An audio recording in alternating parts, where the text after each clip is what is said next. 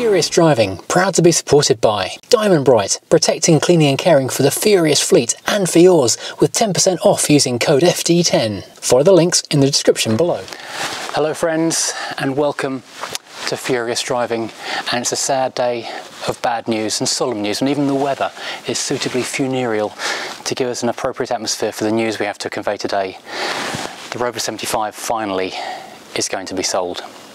Now this has been some time in coming because this car came into the fleet as part of the Flip Trading Up series, where we started with a £400 Mondeo, traded it for a Beetle, which we traded for a Fiat Idea, which we traded for this. So actually no money changed hands. We went from a scrap money Mondeo to this absolutely pristine, low mileage, one owner Rover 75.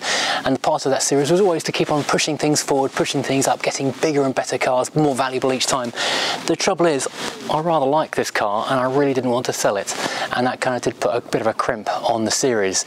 But a few things have happened. I've got other cars waiting in the wings I really want to bring onto the fleet, but I've fixed everything that needed to be fixed with this car. We've had our good times in this car. We did about 1,000 miles across the summer, most of that being in two big journeys, one down to Southampton in the last couple of weeks, which proved the car is running well, and previously to that when I went up to the motorist and of course broke down and had to fit a new battery and latterly new coil packs, and now the car has been running like an absolute dream since. Now I'm calling it a one owner car, but that's really only twisting the truth a tiny bit, because initially it was owned by Rover themselves for a couple of months. It was either part of their rental program, but it's in very good condition for that, or it was a management or company car or something, but we think from the area it came from probably part of the Rover leasing scheme. So 6 months belonging to Rover, 2003, it was sold at Beadles of Gillingham, which is just around the corner from here, to a local guy who kept it for 20 years until he was in his mid-80s, and at the beginning of this year decided he didn't want to drive anymore, had the car MOT'd, and thought, no, enough is enough, I'm going to sell the car to my MOT man, because at least we all know he at least should trust the car as a good car, and he bought it, so I guess he had faith in his own MOT. While he had the car, he absolutely doted on it. He has a file like this full of receipts for it. In the last couple of years, it had been having head gasket issues. He'd got receipts for topping up on coolant, for new head bolts. Ultimately, though, an entire new head was fitted to the car about 4 years ago. So yeah, it's an amazingly nice running engine. And in addition to that, though, typical buying a car from a very old person who's giving up driving, there tends to be a lot of scuffs around the bumpers. I guess it may have had that because he had a new front bumper and he had both bumpers repainted in the factory Wedgwood blue, so the car looks absolutely pristine. So the guy clearly loved this car a lot. So although he is the only owner for 20 years, Rover owned it briefly, the MOT man owned it briefly, and I've now owned it for the summer, so there are a couple other names on the logbook. However, there's only really one true owner of this car. Now why, if you like this car so much, are you letting it go, I hear you ask? And it's a fairly sound question, to be perfectly honest. And it's not an easy one to answer, because this thing is absolutely beautiful. Richard Woolley did a wonderful job styling this car. Just looking out the window at this car makes me smile every day, because it is absolutely beautiful. It is like a baby Bentley when you look at it. The bodywork is just a beautiful shape. The chrome, the detailing, everything inside the wood. It's not got leather in this one, but the wood, which I've now replaced for real wood from the early cars, again, makes it feel like a car much more expensive than it actually is. Trouble is though, what else do I sell instead? I've got 2 cars away for work and nowhere to put them when they come back, and everything else has a purpose. The Freelander, unreliable and clunky as it is a really good camping car because it's good, but it's just scruffy enough not to worry if we go camping and take the dogs, and it'll get anywhere, and it's got off-road tyres on it, and it's good. But we could maybe replace that with another off-roader of some kind, but that's the off-road corner. The 200 VI, I know previous owner is really keen to have that car back, but it is so much fun to drive. Honestly, that is one of the most enjoyable cars I've ever owned. It looks so innocent and sweet and cute and unassuming, but it is an absolute fireball on the road. It's brilliant, and because it's had the head skimmed about 3 times, I don't think you can take any more skimming on that head. The compression is out of this world. I've not done a rolling road on it, but it should have been about 150 horsepower from the factory. I reckon that's putting out more now, and it just revs like crazy. The 145, I've owned that for a couple of years now, but I wanted one for so long, and it's a car that makes it feel special every time you drive it. The Mini Cooper, pre-production car, very early, lucky find, great car, not selling that. And where do you go? Everything in the fleet has a niche. The trouble with this, it's yet another saloon. We've got the Crown Victoria, we've got the Volvo, we've got the W123 in the garage. That's a lot of big saloons that are not very economical, all fulfilling the same role. and this one's got the smallest boot, which means that if I'm going to go to a car show and take things to sell, for example, the Volvo 740 is a better deal because I can fit more stuff in it. So is the Crown Victoria and the W123 when it's finished, which is unfortunate. On the plus side though, it does have air conditioning and it's AYLES compliant, which does make it quite a good modern car, and that's where I'm worried about selling this car. It's too good. It's only got 61,000 miles on it from new, and it's got loads of MOTs and service history to back that mileage up, and the condition, well, speaks for itself.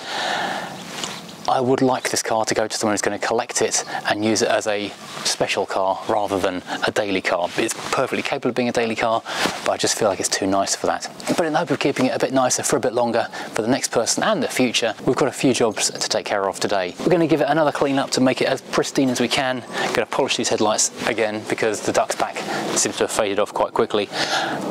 And then we're going to underseal it to make it as future-proof as possible. Normally I use built amber because I absolutely love the built amber stuff. The products are fantastic to use and have great rust protection. But Bulldog BDX people, they've got a new version of their underbody sealant, so I'll get these togs off and we'll have a look at that. Right, so I thought it might be prudent to change out of the suit before climbing under the car. Now, we have a slight problem as far as getting the car elevated to do wax oiling duties at the moment. First of all, the metal ramps which I've got and are pretty awful. You might want to cast your mind back to the Rover 400 sliding back and smashing through the sill. Yeah, let's not do a repeat of that one. And currently, my garage door is broken, so I can't get in to extract any jacks in there. So I've done the best I can, which is drive it up on some thick bits of wood. So I've got some elevation. And what I'm going to be doing is using this stuff. Now, this isn't actually Bulldog as a brand. Bulldog is a product that they make. This is the People's Metal Cutting, Coating and Lubricating Concern, GMB or something, or MDS Europe, there we go, that's a company name. They actually sent me this as a trial to see what I thought of it. And we've got 2 cans of, it's called Alpha Lan. Now they said, they looked at other kind of sheep-based lanolin car coatings and they found the content they didn't think was very high indeed. So this has actually got, I think, at least 3 entire sheep compressed into each can. So we should be absolutely fine to coat the majority of the floor of this car. Now the main thing I'm going to be concerned about is the rear suspension, because those arms just there, I want to fill them with the gunk and all the rest of this stuff, because the floor itself is actually in exceptionally good condition. But this area back here gets hit by the bad weather and goes kind of crusty and nasty, so if I can get the back end of the car done, I will be happy with that at least. Now I have already washed the floor of the car with a jet wash using snow foam to dissolve any dirt off the floor, and this fantastic under the floor roly-poly contraption hose thing, which is available on Amazon in a link in the description below. And of course I also did the 200 VI because I'm hoping to get that one undersealed soon as well. These little Draper work lights are so handy for lighting up underneath the cars. I'm going to start off though by putting some stuff into the box section because that would be dirty otherwise. And this is one of those nozzles that squirts in all directions at once, so we can feed that up in there and then start filling it with sheep. Sheep up, people, sheep up.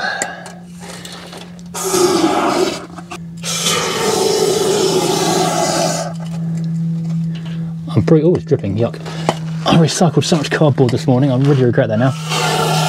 Oh, it's dripping. There's an entire sheep falling on the floor. There's an entire sheep on the floor. Let's try and get as many holes filled with this thing. There we go.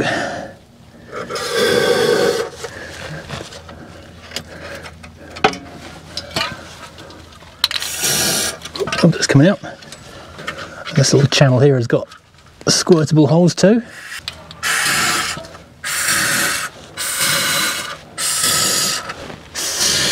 Basically an entire lamb chopping the suspension on me now. Around it, the more holes to put a thing through you find, so we'll put it through here and all. Try and feed it as far up as we can, right up into whatever this box section is and where it goes.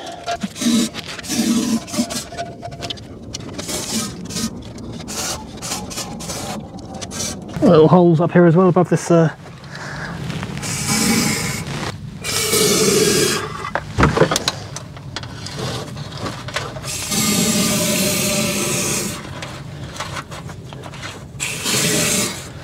oops. And the more places you can stick this little rod inside stuff and squirt the wax, the better, because it means more places are being protected on the inside. I mean, not even started on the outside yet. Yeah, squirty handle thing and a shorter nozzle as well, so there's a nice easy access to coat all this whole area up here. Oh, it's yellow. How weird. I didn't know sheep were yellow on the inside.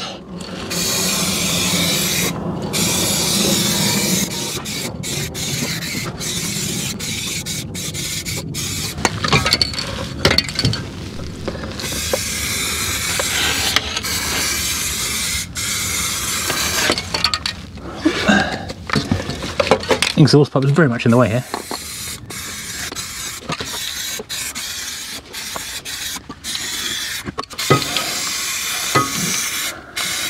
I can't get any of my jacks out right now. At least we can get quite good access because this car is quite high riding. More holes to stick stuff through it.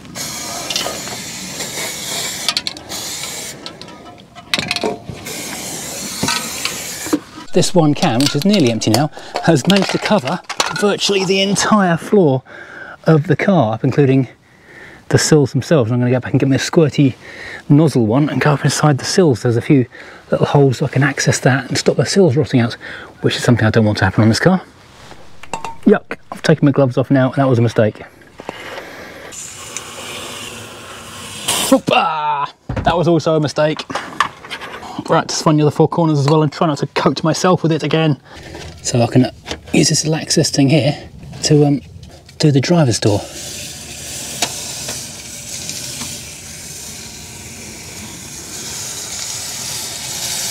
Whee!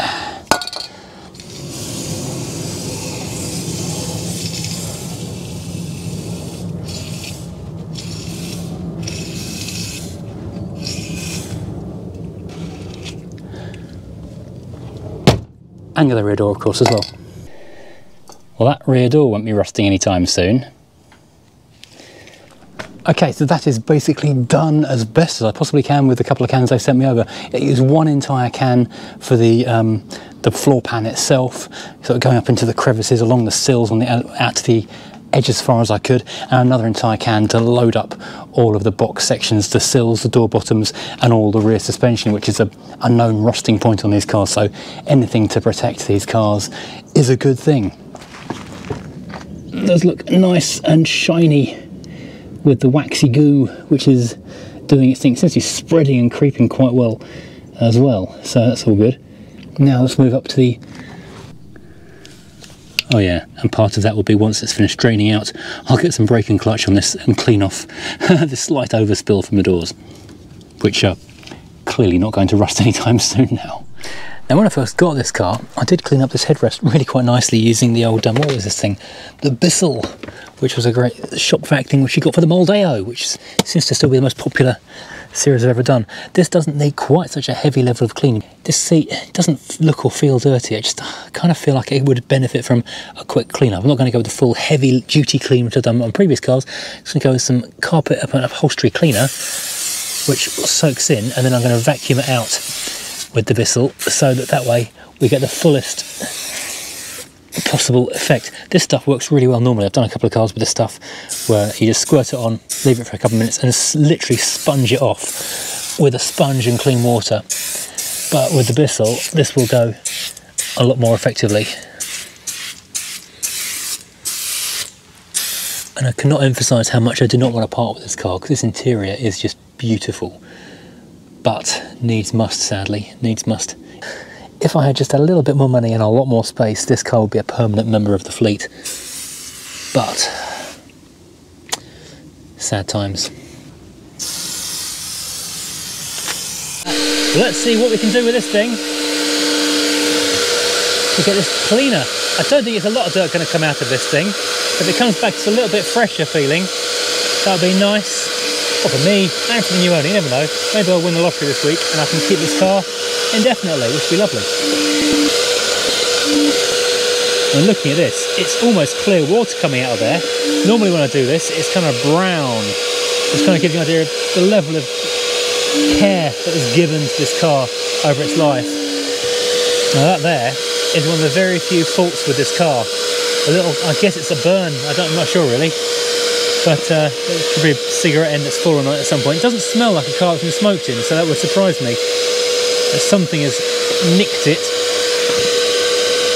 But as I say, there's only about 2, maybe 3 things that are points of issue with this car as far as I'm concerned, and that's one of them, so it gives you an idea of how good this car actually is. Well, the seats after doing that don't look significantly different, but that is the water that has come out of them, which is quite brown, significantly brown, you might want to call that. So good news. Seats are brighter, fresher and lovelier, so next owner of this car is going to have a lovely seating position. And going back to that little mark down there, looking at the way the rest of this car was looked after, I can only imagine how annoyed the previous owner was when that happened, because he kept this car absolutely pristine, clearly loved it a lot, and when that happened he must have been furious. And this is one of those cars where it's in such lovely condition that a couple of minutes with a hoover suddenly transforms it. But to get the dashboard looking its absolute best, I'm going to use some Diamond Bright interior trim enhancer, which will, let's make sure it's on spray, which will clean and shine all the interior surfaces, make the thing look just absolutely cracking. I did this to the Freelander just before we went on holiday, and do you know what, I'd never cleaned the Freelander, oh, it smells like bananas. I'd never cleaned the Freelander interior in all the time I've owned it, and it always looked like a car that had been used for hunting, shooting, fishing, and just muddy and brown. And a few minutes after that, it looked like a brand new car. It looked better than showroom, because no one in the showroom was ever going to take the kind of care that I was over that particular car. And yeah, still looks nice, even a month or so later. And you might not have seen this particular video, but this dashboard is all actual proper real wood from an earlier car, because the earliest cars got a proper Bentley style wood, which looks fabulous. The later cars, Project Drive cars, which this kind of falls into that category of, they got a plastic wood, which looks pretty convincing, but just doesn't have the same kind of, I don't know, depth to it. And having got, and that was from a viewer who very kindly brought it along to the motorist when I had this car up there in Yorkshire for the day. That was actually a bit of a slight concern of how I was going to get it home, because it was so tightly packed I was worried it wasn't going to fit. That is the one issue with this car, is that it's a fairly large car, but not a huge interior, if I'm being very honest about it. Now, I've got some brushes for the air vents. I'll go and give them a quick dust over with a trim brush in a minute. That's all available from Diamond Bright. Don't forget there is a 10% discount code for anything Diamond Bright on their website if you use code FD10. And this stuff is absolutely lovely to use, smells nice, cleans well. Go and give Diamond Bright a click, because you won't regret it. You'll have some lovely cleaning stuff in your garage to get your own car nice, and it will show Diamond Bright that my viewers are still clicking on their links, and I'll want to keep on sponsoring the channel, which means I can keep on buying silly cars. I'm not buying silly cars for myself, I'm buying silly cars for you, obviously. The vent brush, another little Diamond Bright product, you don't really notice how dusty a vent gets, but you do subconsciously, if that makes sense. So getting them clean on a subconscious level means the car feels fresher and nicer. Once you do notice it, you can't unnotice it. You just can't unsee it. Right, it's the next day. Believe it or not, I am kind of lagging this job out a little bit, because I don't really want to be getting rid of this car, but I know it's going to be done, so I'm just taking my time over it. So I've got all my usual suspects for cleaning the outside of the car. Now the inside's clean: ceramic blast, ceramic shampoo, ruby red for the wheels, rinse and shine to give it a nice gloss when it's done, and ceramic glaze to give it a lovely lasting finish. So let's snow foam this thing up.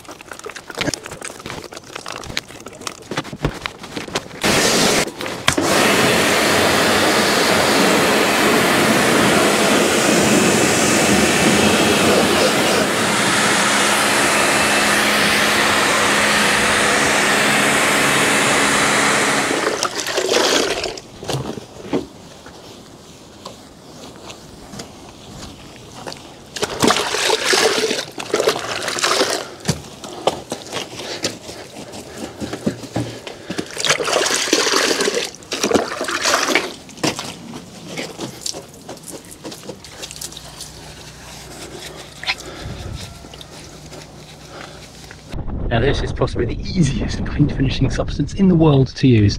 You literally just squirt it on. I've used this in previous videos. I've done full proper ceramic glazes on some other cars, including the Crown Vic over there, and wipe it off. And that is literally ceramic glazed for about 3 months. That means dirt doesn't stick to it, and the car has a lovely shine. rain just beads and runs away. The car looks amazing. It doesn't take long to do either. I've done a Bentley in under 5 minutes with this stuff before. Now, I did just ultra glass the windows, which makes them look crystal clear and lovely. And now my final, actually my favourite of all the Diamond Bright range is the Replenish, which is the, well, it's better than tyre shine. It's amazing. It's a rubber and plastic rejuvenator, which gives the most amazing deep black shine to any plastic or rubber, and it kind of cleans it out at the same time. I'll wipe over this stuff in a second with a dirty microfiber that I keep specifically for this purpose. And I always wear a glove for this one because it makes... Yeah, I need a new one of these. And don't forget, there is, as I say, a 10% off code FD10 at the Diamond Bright store, link in the description below. If for any reason it doesn't work, then give them a call. I've got a sales hotline, they will help you out. Don't call me because I can't do anything about it, but they can. Mintier than mint Rover 75, which does look spectacular both inside and out. No, I haven't done under the bonnet yet. Maybe I'll come to that in a few minutes, but the clock is ticking and the day is disappearing once again. I need to go and take some photos of this thing, so maybe I'll do a quick wipe over the engine in a minute. But anyway, I'll take you out for a quick drive in this thing and tell all the good points and the bad points so you know exactly what this car is like. This is very much a laid-back, relaxed cruiser of a car. The 1.8 turbo is probably the pick of the bunch as far as 75 engines go. It gives pretty similar performance to the V6, but with much, much better fuel economy. It's also ULEZ compliant, so you can drive it into North Kent, which isn't part of London, without being fined £12.50, which most of the rest of my cars I would be, which is very, very annoying in fact.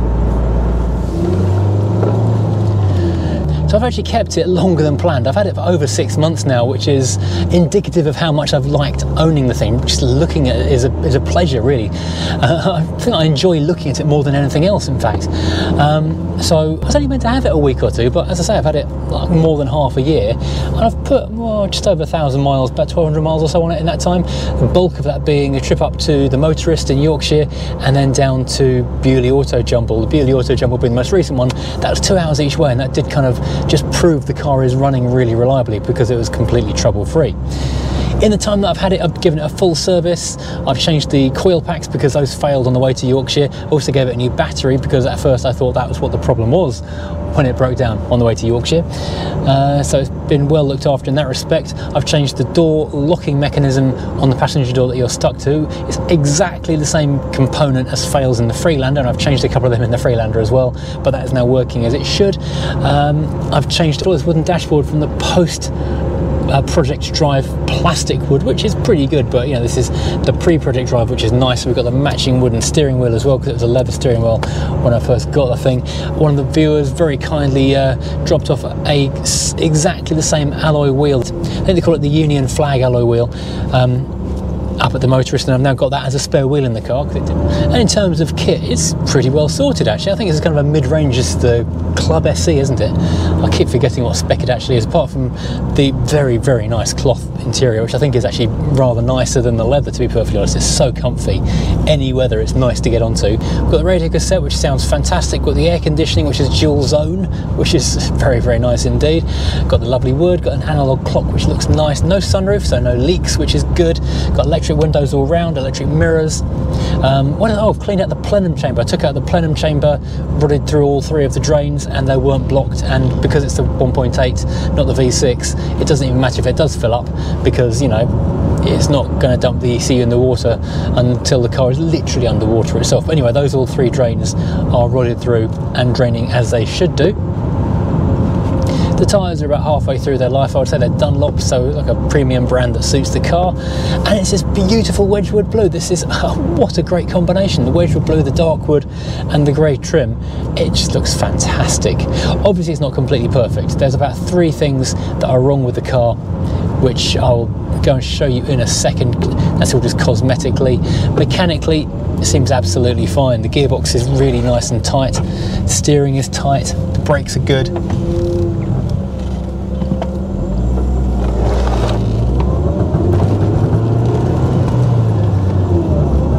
The only thing is the exhaust. When I first got it, there was a clonking noise underneath, which turned out to be the exhaust pipe was too close to the chassis, and over bumps it would bang.